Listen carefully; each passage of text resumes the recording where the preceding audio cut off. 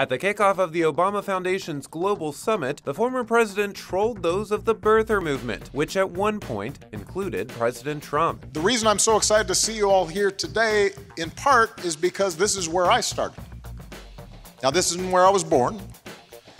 I was born in Kenya. No, that's a joke.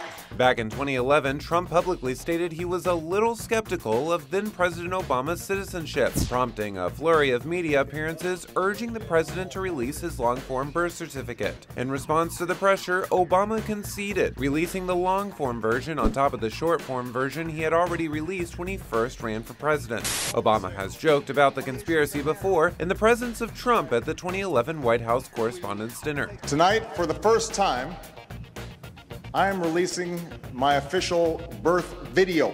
Let's take a look.